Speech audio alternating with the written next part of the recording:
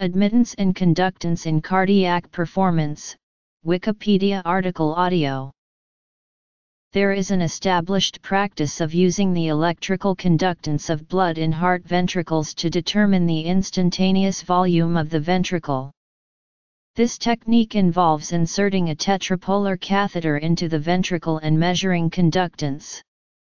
This measured conductance is a combination of blood and muscle, and various techniques are used to identify the blood conductance from the total measured conductance. Blood conductance can then be converted to volume using a linear or a nonlinear relationship that relates conductance to volume. This approach is based on the idea that the total conductance, G, of a fluid between two electrodes is a function of the fluid's conductivity and volume. Traditional conductance technology. Improved admittance technology. In cardiology, a tetrapolar catheter is inserted into the ventricle and a constant current is applied across the two outer electrodes.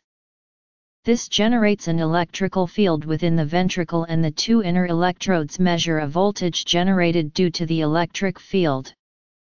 This measured voltage is used to determine conductance through a modified version of Ohm's law. Conductance is the reciprocal of resistance, which changes the standard Ohm's equation from V equals IR to V equals I/G. Conductance is then related to blood volume through Ohm's equation. When used in cardiology, the electric field generated is not limited to the blood but also penetrates the heart wall, giving rise to additional conductance often called parallel conductance or muscle conductance, GM, which must be removed. Various techniques have been attempted to remove the GM contribution with varying degrees of success.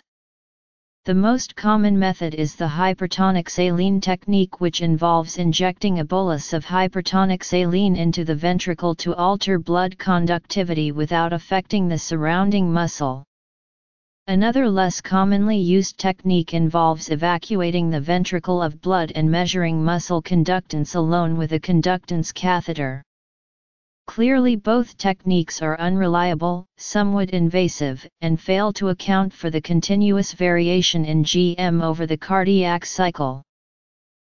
The admittance technique is an improvement over the conductance technique for the real-time removal of muscle conductance GM.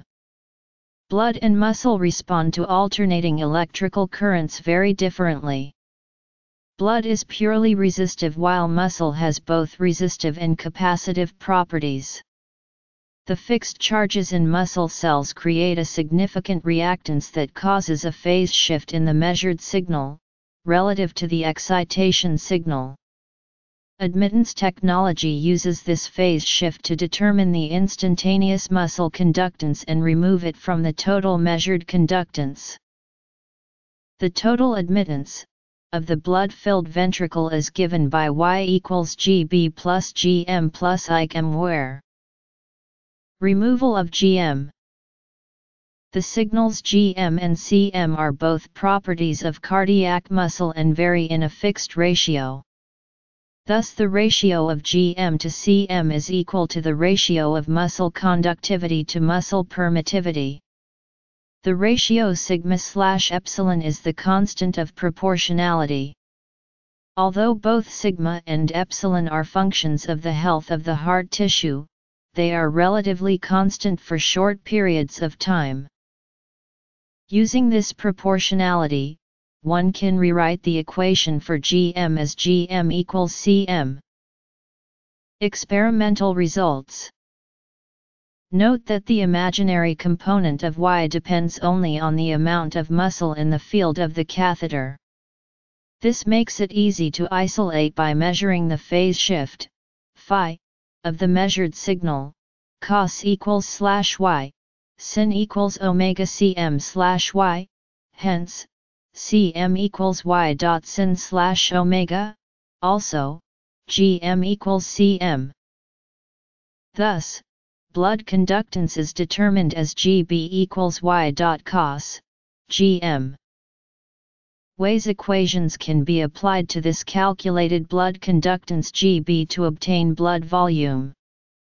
Unlike Baughan's equation, Weiss equation takes into account the nonlinear nature of the electrical field and the dynamic nature of the cardiac cycle to give a more accurate representation of the blood volume. Admittance technique involves the measurement of both phase angle and total conductance in the ventricle. Thus, it is possible to observe how the parallel conductance varies throughout the cardiac cycle. A plot showing both the blood and muscle contribution are shown in the figure. Gb is the measured conductance of the blood, Gm is the measured conductance of the cardiac muscle, Cm is the measured capacitance of the cardiac muscle, omega is the angular frequency of the excitation signal.